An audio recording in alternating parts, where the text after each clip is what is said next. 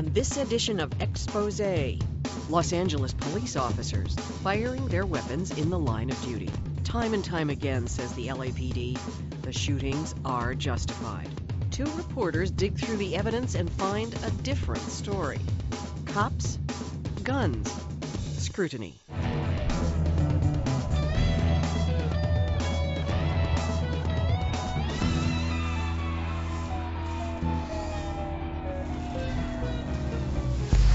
Funding for Exposé has been provided by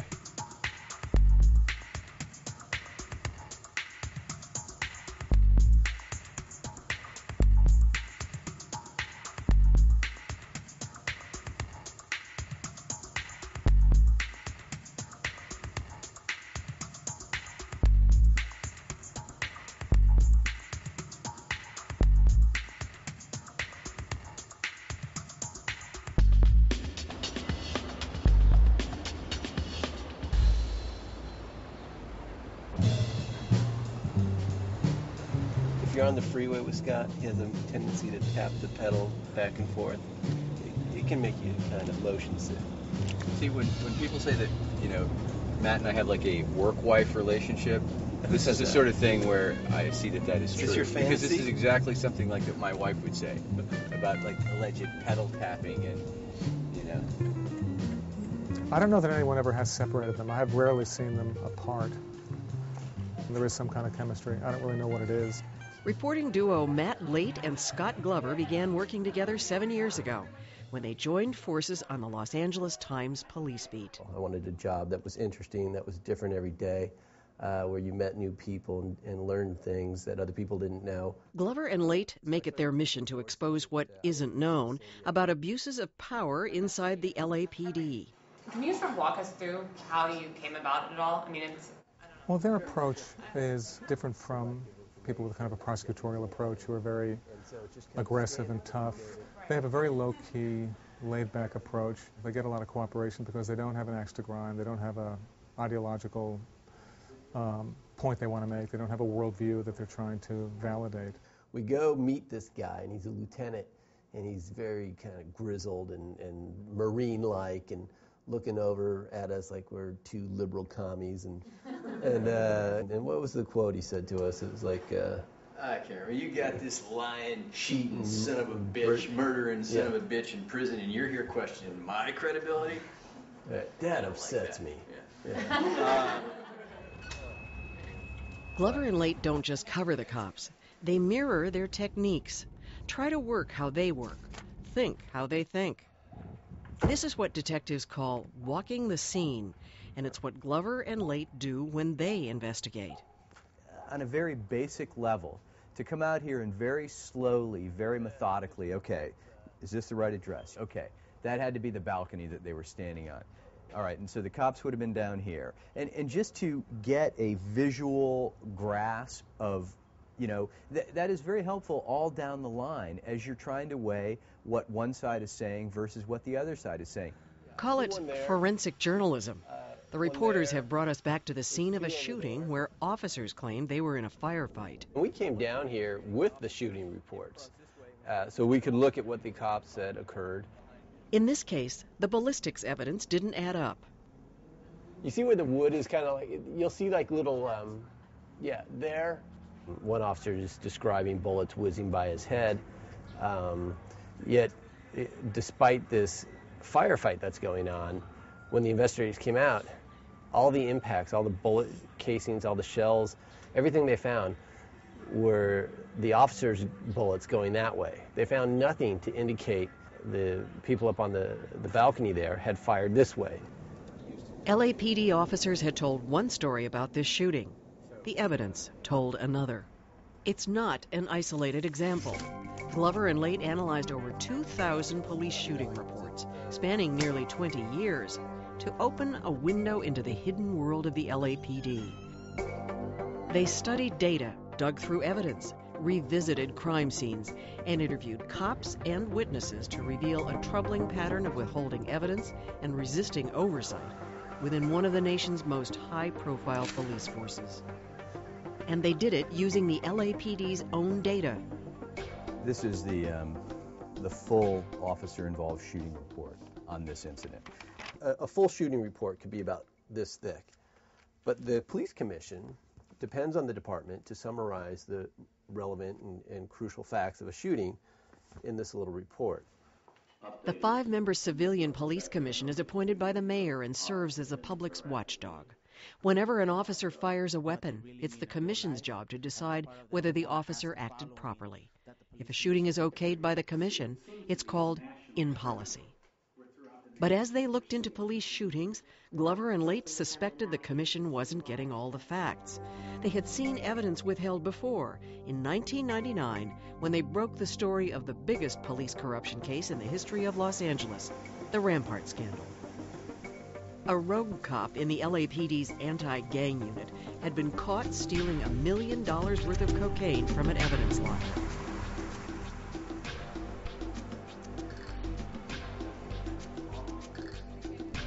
He testified that dozens of other officers were engaging in criminal activity. Beating suspects, framing suspects, covering up unjustified shootings. He said that the gang unit essentially act like a gang. As the scandal unfolded, LAPD officers were confiding in Glover and Lait, while the Civilian Police Commission's investigator was kept in the dark. We were outsiders. We were not part of the process of the department, and we had been excluded from what was obviously an important and sensitive corruption investigation. This wasn't a case of one story or two stories or even 10 or 20 stories. It was day after day, week after week, month after month.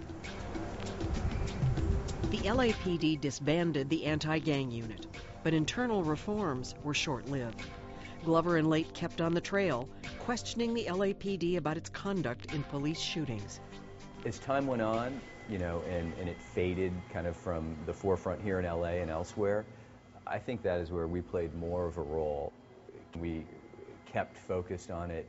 We're coming back to the LAPD 2 and 3 years later and saying, well, what about this shooting? What about that shooting? The department, it polices its own, and we wanted to test the quality of these investigations. Were they really getting to the bottom of what was going on in these shootings? And if they were they relaying that information to the police commission, which was the ultimate judge? If the LAPD was failing to give the whole story to the police commission, Glover and Lait were determined to give it to LA Times readers. They requested public records dating back to 1985 of every LAPD shooting. Thanks a lot. They're very fanatical about getting to ground truth on a question or an issue. They're very assiduous about doing a lot of spade work. They immerse themselves so deeply in every aspect of it that it's sort of in their bones and their blood. They worked for 4 years, using public information, officers' names, badge numbers, type of weapon. A Times colleague entered and crunched the numbers, allowing Glover and Lait to track patterns in more than 2,000 shooting incidents. If you want to see how many times the LAPD has shot at an unarmed person, our database shows that it's happened more than 225 times here. So I have a particular officer up here, and you can see that there are 1, 2, 3, 4, 5, 6, 7, 8, 9, 10 instances in which he was present at a shooting, and 7 in which he pulled the trigger. The duo learned something even the LAPD didn't know, that a tiny number of repeat shooters, fewer than 1%, were responsible for 20% of LAPD shootings. But it was when they lined up another set of data that they found a stunning contradiction which spurred them to dig deeper. You look at this first one here, $15 million. In either sizable jury awards or out-of-court settlements, the city was paying millions to shooting victims. Yet in many of those same cases, Glover and Lait found that the shootings had been ruled in policy by the Civilian Police Commission. Some commissioners were shocked when we came back to them, and we had this list of printouts in policy. $425,000 in policy, $1.7 million in policy, $800,000, whatever it is. And I remember that a couple commissioners were they had no idea, because once they found it in policy, unless they happen to read about it in the newspaper or something, they're not going to know what becomes of it. And I'd look at that and say, how could this be? If everything was right, why are we paying all this money? And of course the answer is that in too many cases, everything wasn't right. When everything wasn't right, it was often because the police weren't telling the whole story. We're writing about when people that the public has entrusted with tremendous powers abuse those powers and essentially break the law themselves. This is the Ferguson Robb shooting. It was a case that ultimately resulted in a $1.7 million payout. It involved a couple of officers from the Southeast Division who went by the nicknames Batman and Robin. The shooting was found in policy. The police commission did not know a lot about this case. One of the interesting things we got was a copy of the 911 call. Glover and Lait listened to the 911 tape and realized it contained information that called the officer's story into question. And what had happened was, prior to the shooting, the occupants of the house called 911. At the same time the officers were outside the house, the occupants were on the phone with 911. And they said that there were people outside knocking on their doors and windows. We don't know if they're real police or not. They're here for no reason. Nobody here has done nothing. And we wondering why they're banging on our windows and stuff. And then minutes later, you hear him on the phone saying, "They're shooting at us. They're shooting at us." Oh, they shot. They shot. They shot.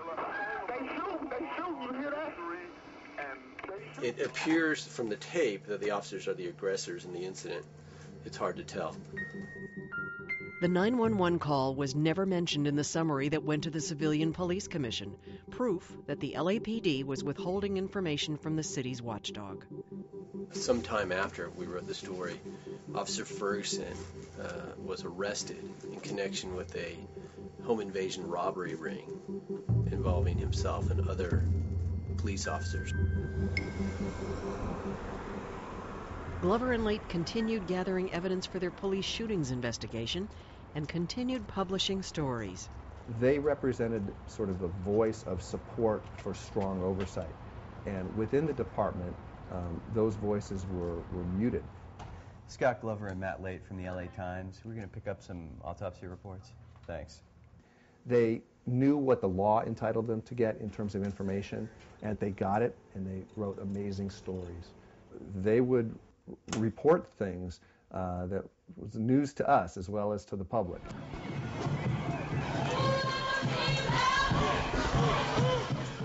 Meanwhile, the U.S. Justice Department investigated the LAPD.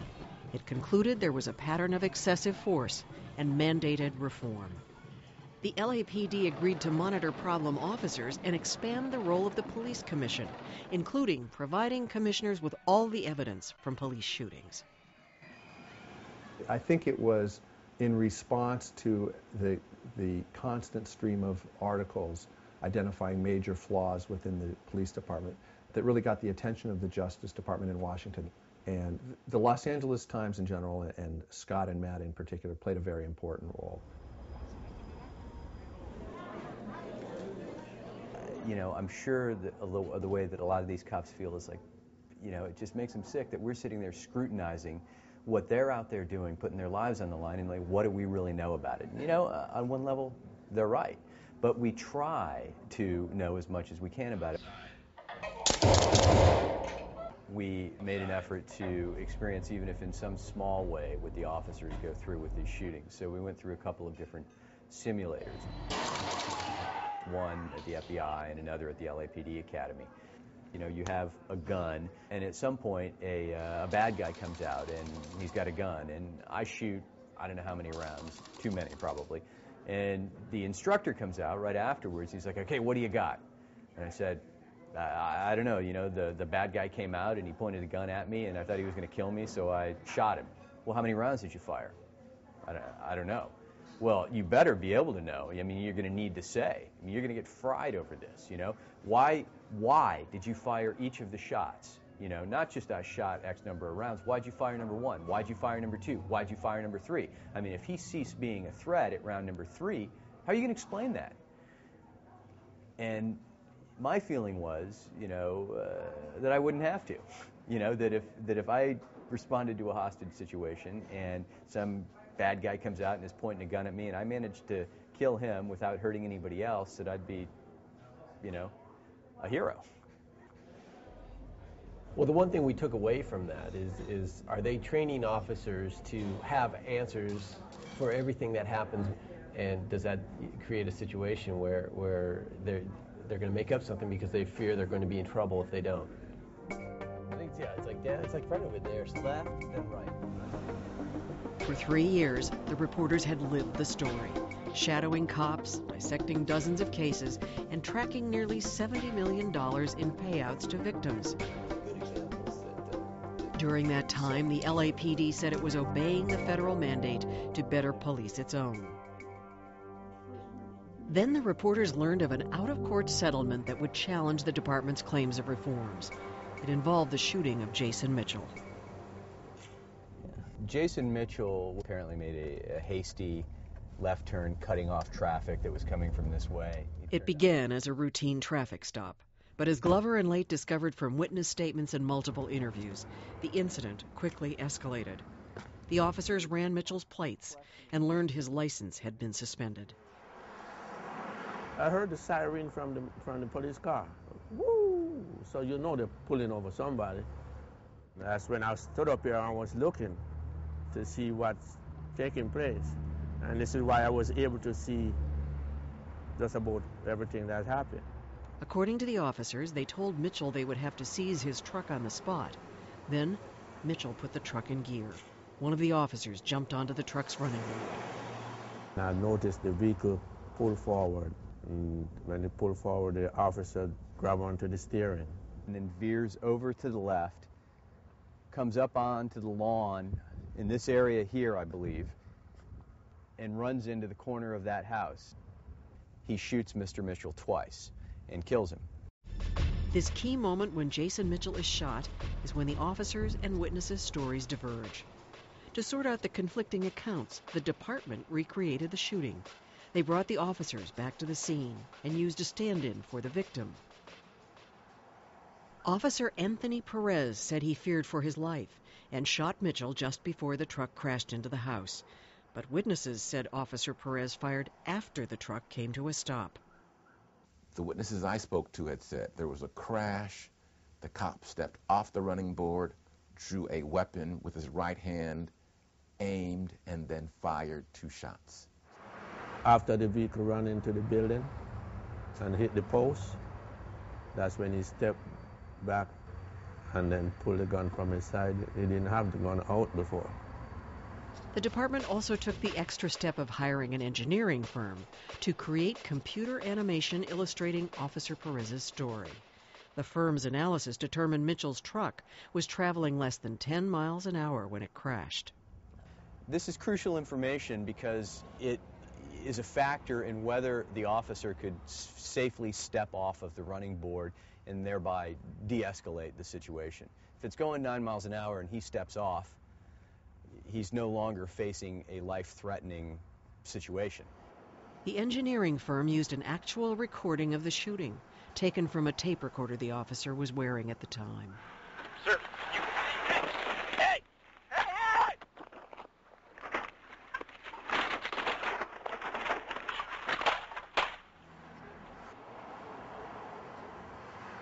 When we went down to the location of the shooting, we saw some people standing outside, and they told us a devastating story as to the sequence of events and what had occurred, and the actual time that they saw the officer shoot my son. The firm could not determine from the recording when shots were fired, but the LAPD stood by Officer Perez's account, and the Civilian Commission ruled this shooting in policy. But the commission wasn't getting the full story, such as what the Mitchell family discovered when they visited the morgue. We hired our own pathologist who came up with a startling revelation that I think really turned the tide in the case. And it was an injury to one of his fingers. Is an apparent bullet wound. And what's potentially interesting about this is that it places his hand between the barrel of the officer's gun and his chin. The pathologist and I got together and analyzed it. And we had a clear profile of someone leaning backwards with his arms upraised, palm side facing his assailant, which is a defensive gesture, clearly. Attorney Carl Douglas told the city that if the case went to trial, he would argue that Mitchell was shot while surrendering. The city paid Mitchell's family $1.25 million to settle the case. It's a minor stop turns into death. It should not have happened. And the way that he was shot, as far as I'm concerned, he was shooting to kill him. The car is disabled. He's disabled. There's two of you. Why use deadly force? Why not let the truck hit? Pull him out, handcuff him. It's done. The officer was out of control. And I just think the officer got angry and lost control of himself. I really do. He was not a fleeing felon. He had been found not to have any weapons on him. The last time I looked, the penalty for driving a suspended registered car was not death in California. It didn't have to end in this way. I remember his last thing that he had said to me was, "We're going to throw a big party." He says, "But you know, Mom, before the party," he says, "we need to take some things and take it down to the shelter." And those things stuck with me. And that's what I did. So I look at it with a bitter with the sweet of his death, and then still being blessed with our younger son. But it's hard. It's never over. Never. It was tragic for his family. It's tragic for the officer that was involved in this incident. But it was the aftermath of these shootings where those mistakes were being covered up and there wasn't an honest appraisal of what was going on. Glover and Lait confronted the police department about the finger wound. The Times would report that the LAPD reopened its investigation but stuck to its original findings. The new evidence was never presented to the Civilian Commission.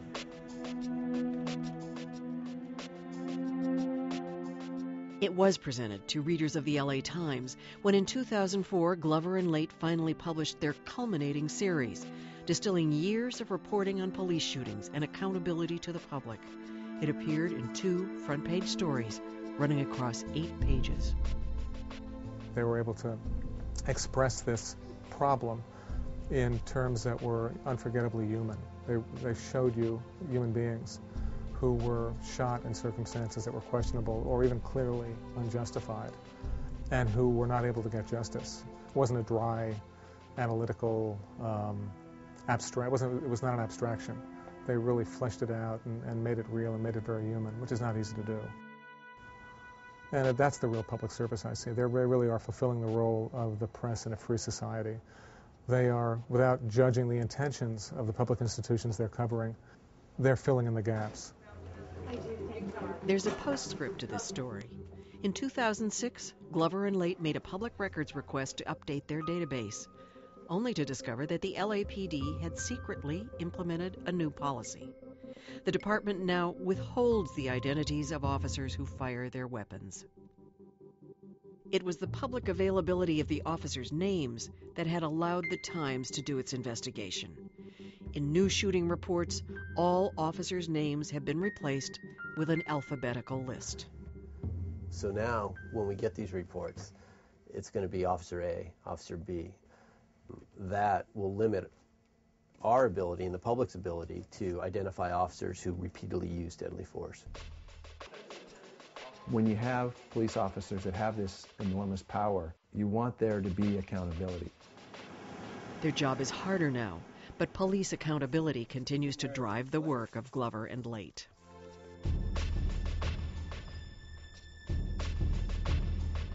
If you see detectives talking to somebody, that's somebody you want to talk to right as soon as they're done.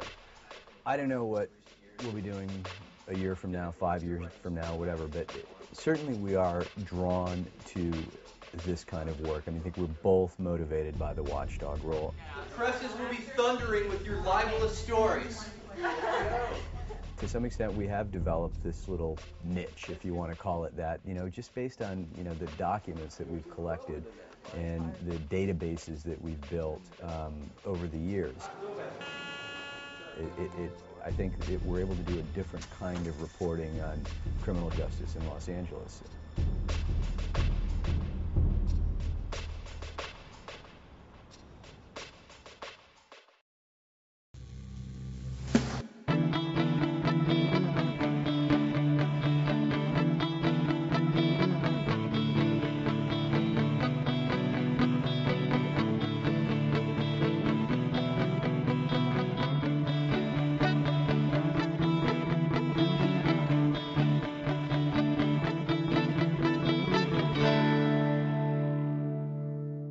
Funding for Exposé has been provided by